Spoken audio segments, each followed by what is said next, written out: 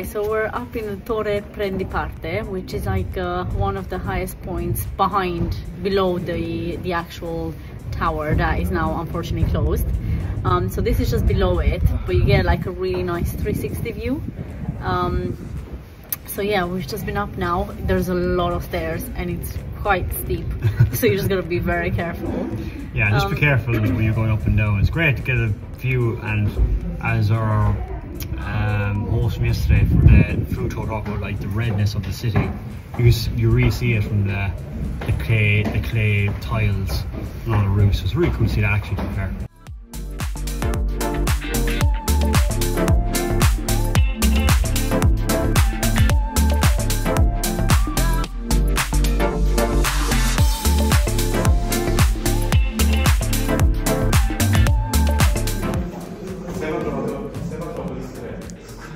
So as we mentioned, they're very steep. Not this one actually, but some of them are really steep.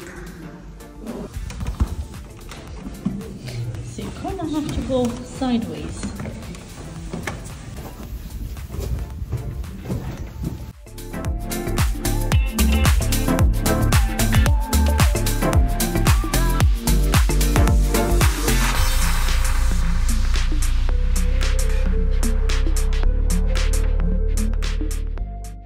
It feels very Italian.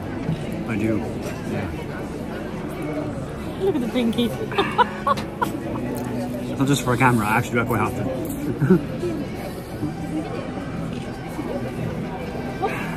So we got a little fried tortellini, and then These little... I don't know what they're called, but they're very popular here. You cut the bread in half and you fill it with tagelli.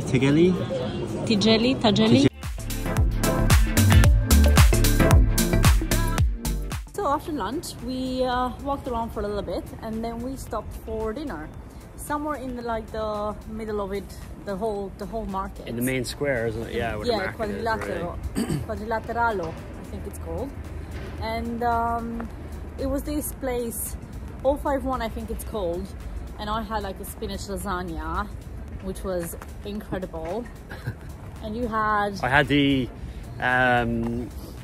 what did I have? Tortellini. Okay. Tortellini. And Michael had tortellini. I had tortellini with cream. With Parmigiano cream. Parmigiano cream. And that was so good. Like, just both meals were incredible. Paired with a wine from the area. So that was quite nice. And then, yeah, we sort of walked home. And we're out again now. And we're, yeah, to last walk day. Up. Yeah, we're walking. It's our last full day. Yeah, it's our last full day here, and then we're walking up to San Luca, which is kind of just, it's about an hour walk from the centre really. So that's what we're gonna do now, and it's just gives a good view of the whole city, so that should be good.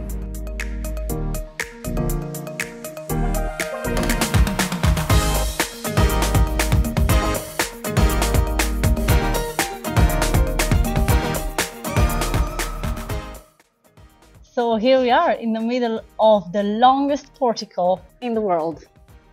This is incredible. So this goes from the city center all the way to the Santuario of San Luca. So there's 666 arches. So obviously 666 is the devil's number. So the long portico resembles the snake, who ultimately gets defeated at the sanctuary and crushed under Madonna's feet. So it's a really, really cool place to see.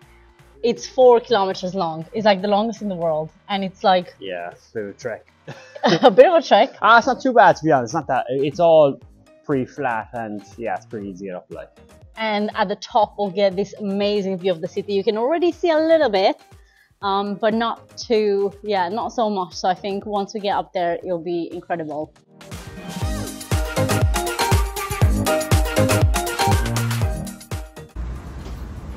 So we're at 631, and it seems like it's the last push towards the end. See a nice little set of stairs. Overall really good. There is kind of halfway up, probably about the 400s, there is a lot of work going on, it seems like. So you actually come out of it a little bit and then back in. Obviously just to maintain the whole thing, which a little bit of a shame, but nothing groundbreaking, nothing It's not the end of the world, obviously. But yeah, it just takes away from it a little bit, maybe. So here we are, we're at the top. Seems like the numbers are gone, but also you get a lovely little view of the mountains. Bit foggy today, but I'll also be going in a minute. But you come over here, yeah, much nicer view of the city. Again, some trees in the way. It is a little bit busy here today, but not too busy, seems like. Obviously it's a Monday, so it won't be as busy as the weekend. So I think if you're gonna come up here, maybe midweek would be good. Again, it's very quiet all the way up, but it's really good.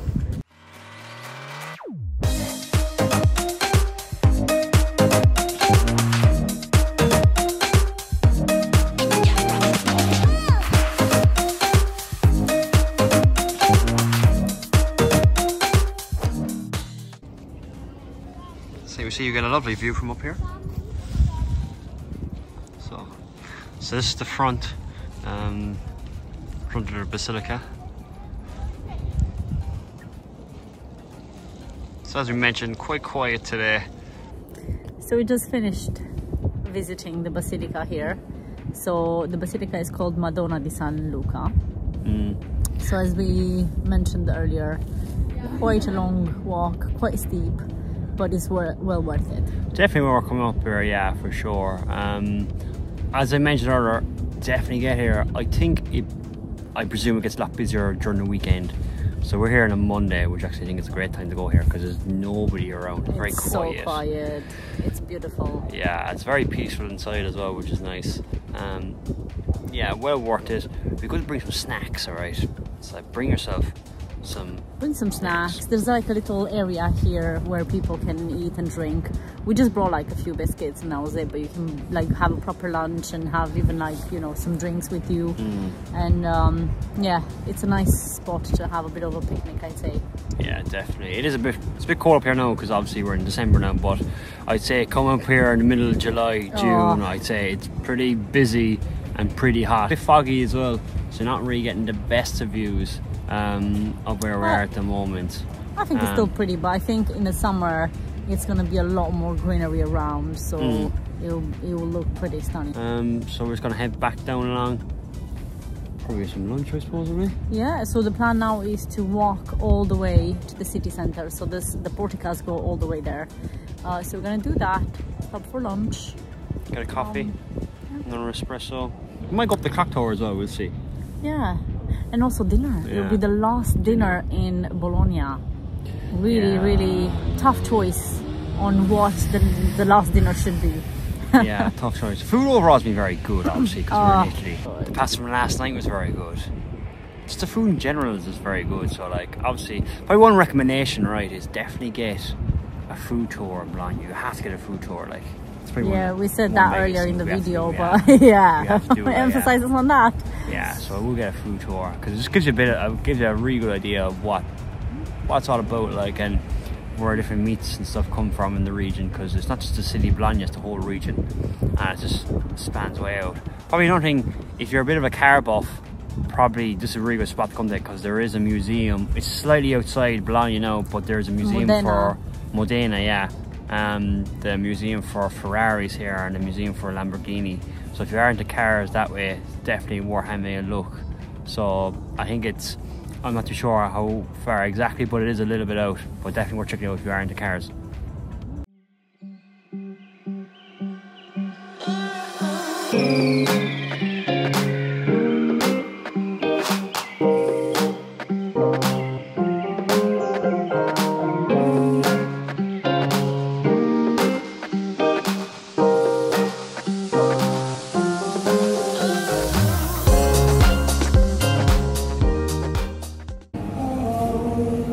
So we're having our tigelle.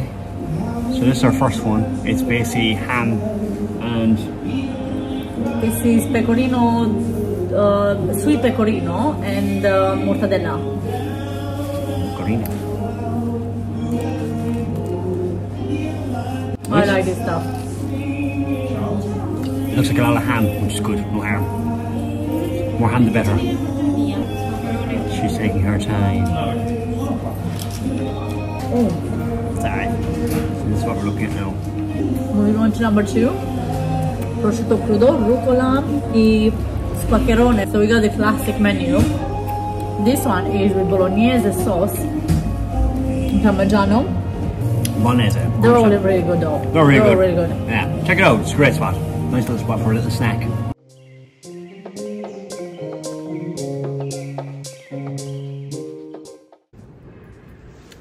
So here we are, and this San Pietro Basilica is the longest indoor meridian line.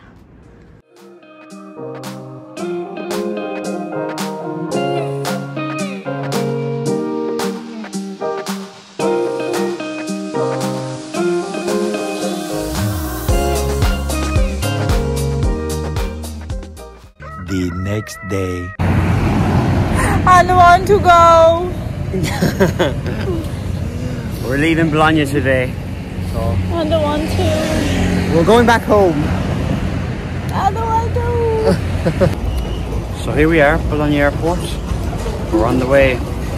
I'm sad. One is still sad, but don't worry, we'll see what we can get in the airport. A few hours too early for our flights. We're currently outside of the gates. So At a charging point. At a charging point. So plan is to get in about 10 minutes time. Hopefully they will let us in. Get inside, get settled in a coffee shop, cafe place, and just clip and work for 3 hours really till our flight back to Dublin. I'm very sad to leave. I really loved Bologna. I love it. It's so good. We're definitely gonna come back. And the food was just the best. It was so good. So yesterday we actually finished with a dinner in a cute little restaurant we found. Spent some time in the library. We went back to the church to look at the longest indoor meridian line. It was from here all the way.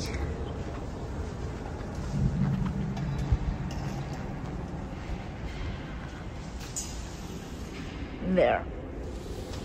And then we finished with a nice dinner. I had tagliatelle al ragu because I said I'm gonna try it for one more time. For last time. Not the last time, don't worry. We're back again. You had. And I had pasta with butter and parmesan. It was actually really nice. Which was very nice, yeah. Very straightforward. Very easy to cook, it seems like, but obviously it's probably not. But it was very nice, and I will be having that again, no doubt. And again, paired with a nice red wine. And oh yeah, and finished with the dessert. So I had a lovely tiramisu. Michael had some hot chocolate, equally nice. So yeah, we did some work in the morning, checked out, and made our way to the airport. So regarding that, there's a bus that goes straight from the main road in Bologna. It's 944 that comes straight to the airport. It's about 25 minutes. Really easy to get onto. You pay with your card. In most buses you can pay with your own card. I think it's €1.50 per trip.